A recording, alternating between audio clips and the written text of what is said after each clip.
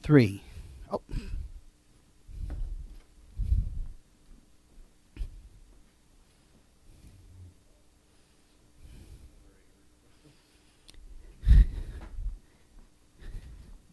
Alrighty. Ready? Okay. So the next of the pagan Sabbaths is the Feast of Ishtar, or better known as Easter. Now, Easter is the Queen of Heaven. She's known by several names. Ishtar, Astarte, Asherit. The Greeks know her as the Aphrodite, Artemis of the Ephesians, Athena, Demeter, Gaia, Hera, Hestia, Rhea, Kayun of the Moabites, Venus of the Romans, Diana, Minerva, Ceres, Terra, Juno, Vesta, Ops. The thing that's always constant is the halo or the sun disk around her head.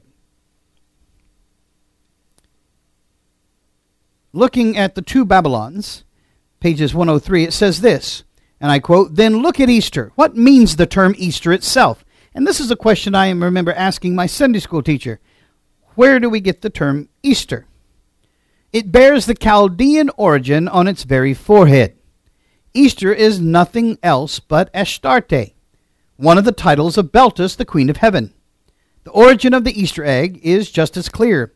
The ancient Druids bore an egg as a sacred emblem of their order. In ancient times, eggs were used in the religious rites of the Egyptians and the Greeks and were hung up for the mystic purposes in their temples. From Egypt, these sacred eggs can be distinctly traced to the banks of the Euphrates. The classic poets are full of the fables of the mystics of the Babylonians, and thus its tale is told by Hyginus the Egyptian, the learned keeper of the Palatine Library in Rome in the time of Augustus, who was skilled in all the wisdom of his native country.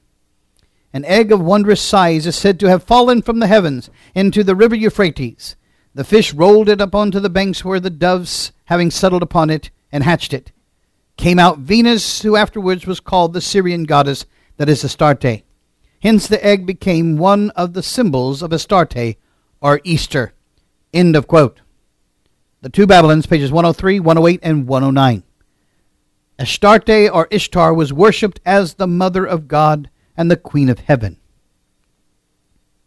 Reverend Hislop goes on to say, and I quote, in the two Babylons, "This pagan symbol, the cross, is the Tav, the sign of the cross, the indisputable sign of Tammuz, the false Messiah, the mystic Tav of the Chaldeans, or the Babylonians, and the Egyptians, the true origin of the letter T, and the initial of the name of Tammuz. The Babylonian cross was the recognized emblem of Tammuz." End of quote. The two Babylons, page 197 to 205. So every time you look at someone with that cross around their neck, you can think to your mind, they think it's representative of the crucifixion, but in reality, it's nothing more than a T, the T for Tammuz. With the birth of the Babylonian Antichrist came the traditional celebration of his birthday after the winter solstice on December the 25th. When Tammuz reached his 40th year, he was killed by a wild boar.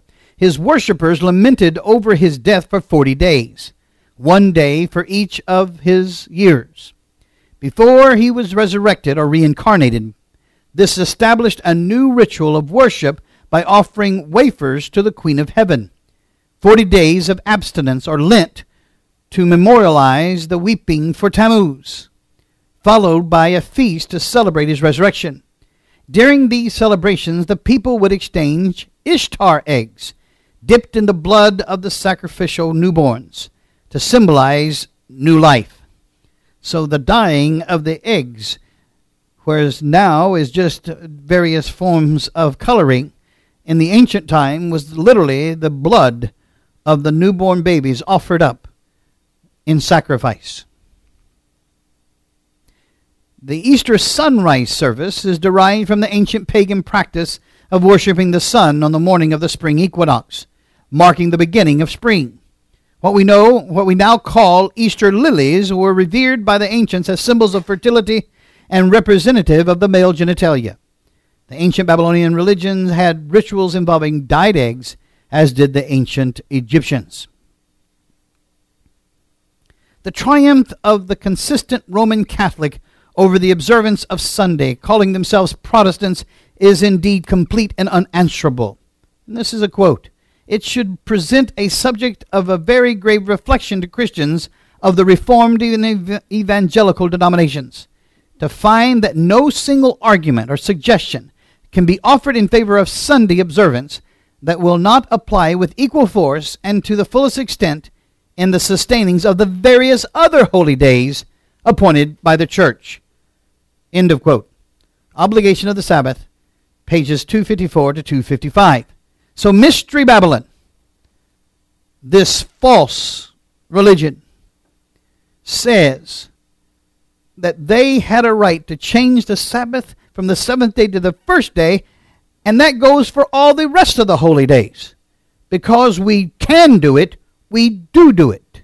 Because we're the Queen of Heaven, we can do it. Because we killed the family of Yeshua and martyred the saints, we can do it because there's no one to raise their voice against us. So, these holy days of Mystery Babylon are nothing new. It's the same old apostation. But does it really matter? Does Yahweh really care?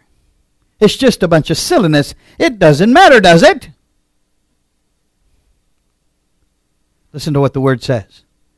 The cup of blessing which we bless, is it not the communion of the blood of Messiah? The bread which we break, is it not the communion of the body of Messiah? For we, though many, are one bread and one body, for we all partake of the one bread. Now that's talking about Passover, not something new. Observe Israel after the flesh. Are not those who eat of the sacrifices partakers of the altar? Talking about the Aaronic priests, that when they partake of those sacrifices upon Yahweh's altar, are they not in communion? What am I saying then? That an idol is anything? Can we then apply that to idol worship?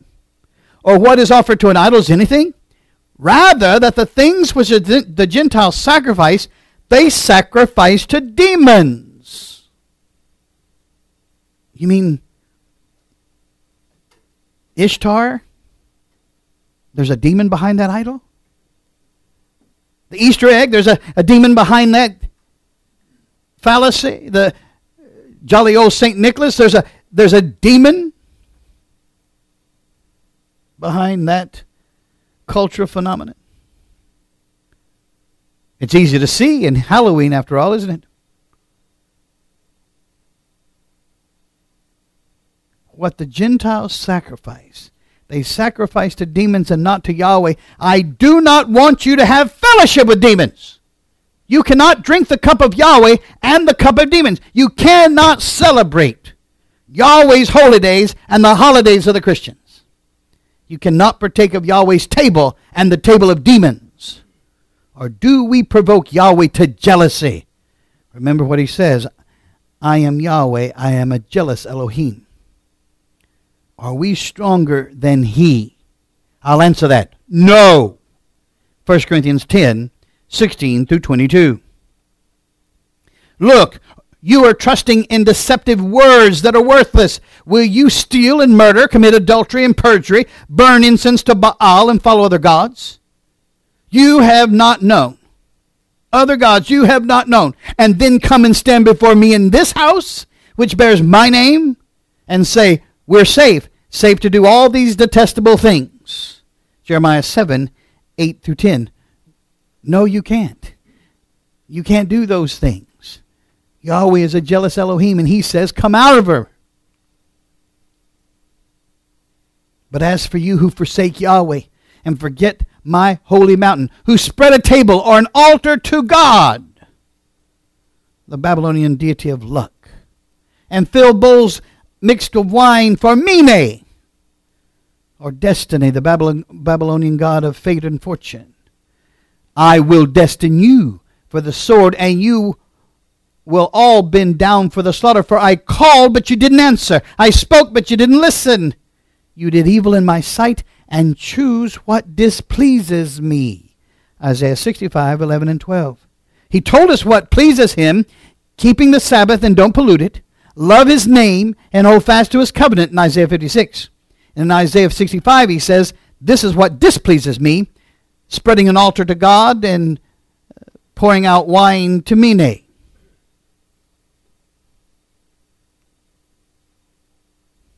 Because what you realize is these pagan gods are nothing more than Moloch, the ancient demon of the Middle East. The religious myth is one of the most powerful devices ever created, and it serves as the intellectual soil where other manipulative myths can flourish. A myth is an idea, though widely believed, is false. In a religious sense, a myth serves as an orienting, mobilizing story for a people. The story does not center itself on reality, but on function. A myth cannot function unless it's believed to be true. It is not a matter of debate. If someone has the bad taste to challenge the truth of the religious story, the keepers of the myth do not enter into a debate with them. They are ignored and marginalized and denounced as crazy, or better yet, blasphemers. When a person celebrates Christmas or any other pagan festival, which was and still is motivated by the forces of evil, they are honoring the demons who conceived that pagan festival in the first place. Demons who are totally opposed to the Holy Spirit and who go out of their way to prompt mankind into committing all kinds of evil at their winter and spring festivals.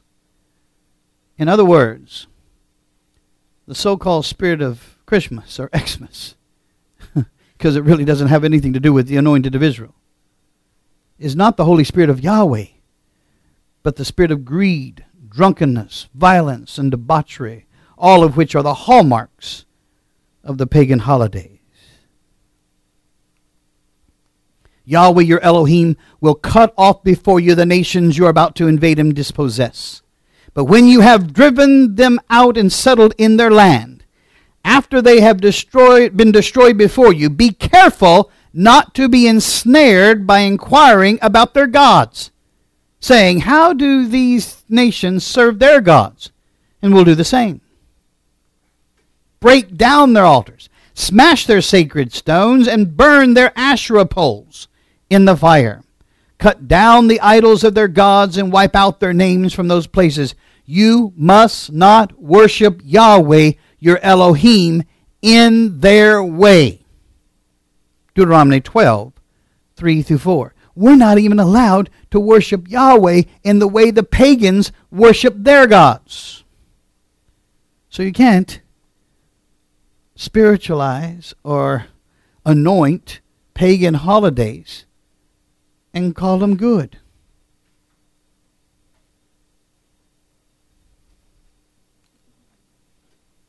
Then I heard another voice from heaven say, come out of her, my people. Quoting Jeremiah 51:45 and Revelations 18:4. We've got to hear the call. He said, I'll whistle for Ephraim, which is lost Israel, spread out and all to the world. I'll whistle for Ephraim, and Ephraim will come. Have you heard the call? It is our responsibility to make sure the call is heard, to proclaim freedom for the captives and release from the darkness of the prisoners. Isaiah 61:2. What prisoners? Those that are oppressed by this world and the dark forces of this world.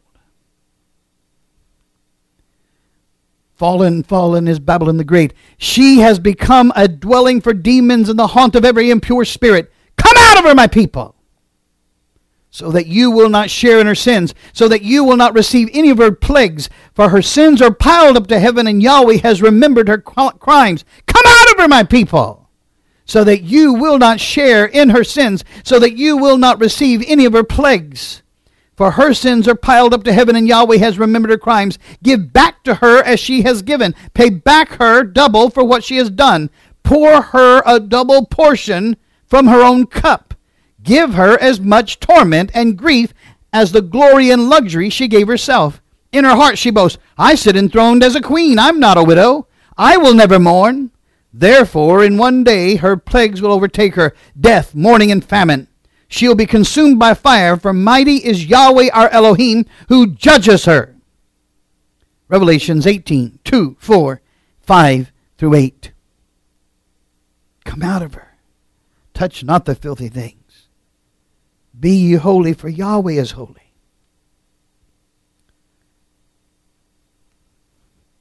Learn not the way of the heathen. You must not worship Yahweh your Elohim in their way. Come out of her, my people. That's my message.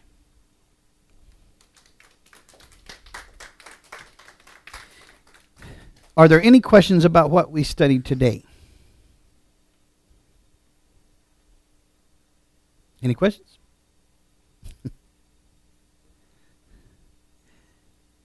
It is pretty simple to understand. Yeah. Okay, go ahead. Go ahead, comment. Oh, we got a comment. Sorry.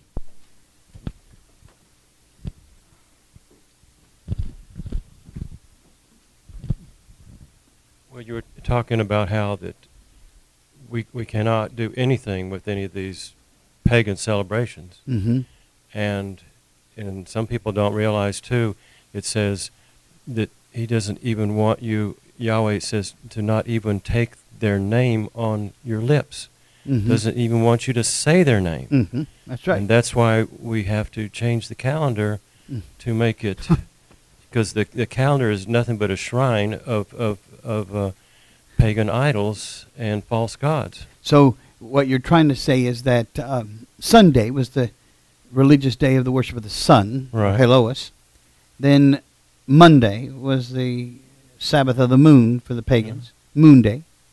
And then Tuesday was Zeus Day. Yeah. And then Wednesday was Woden Day. Yeah.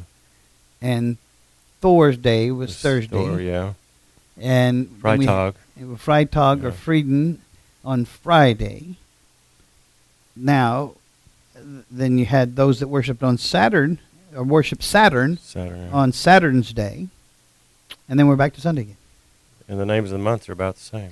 Yeah, most of them have to do with this with this Caesar's family. Who claimed to be a god. That's right. You had Augustus and Octavius and Julian.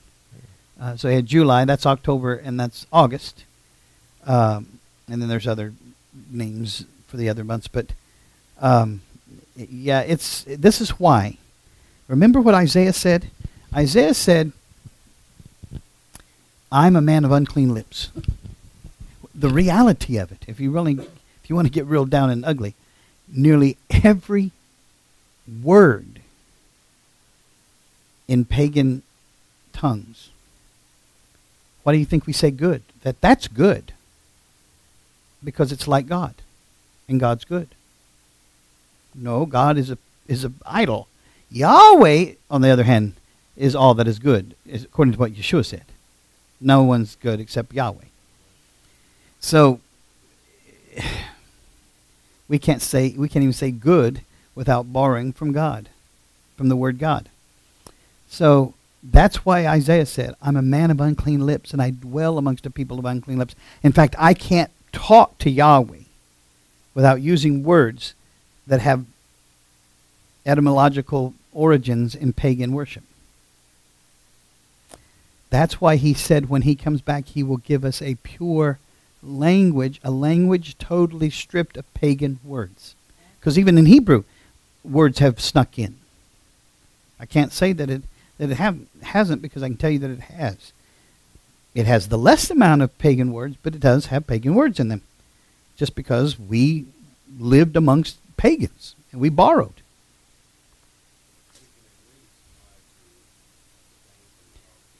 Yeah, you can, sorta. It's just hard to talk to someone by saying, well, first day, second day, third day. Yeah. Or saying, first month, second month, and you can't use Hebrew months because they wouldn't know what you're talking about. So I can. It's hard. We're amongst the people of unclean lips. What we can do is not worship like they can. We can abstain from false worship. We can abstain from the obvious, like you said, and that which we can do, we do.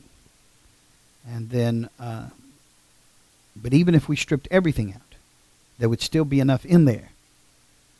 Because we wouldn't be talking at all if we used words, if we didn't have words that had pagan origins. So.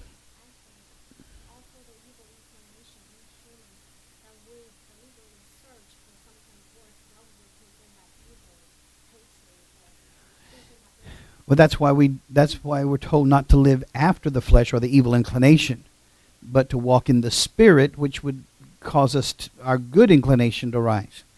Are we successful in that? Not often. How many of you have sought out in the day, well, I am going to walk in the Spirit today.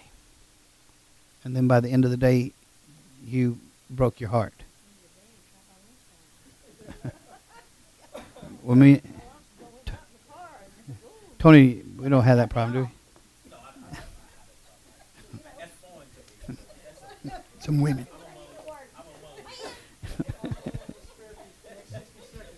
All righty. But it is a problem. And that's why we need the Messiah to come back so much. I mean, we think we know why we need the Messiah, but we need the Messiah for things we don't even know. We need to be holy, and that's our goal. He said, "Be holy like I'm holy." Well, how many of you know I'm not going to be like Yahweh? I'm going to try, but He's perfect. But it's my goal. Amen. Well, let's all stand.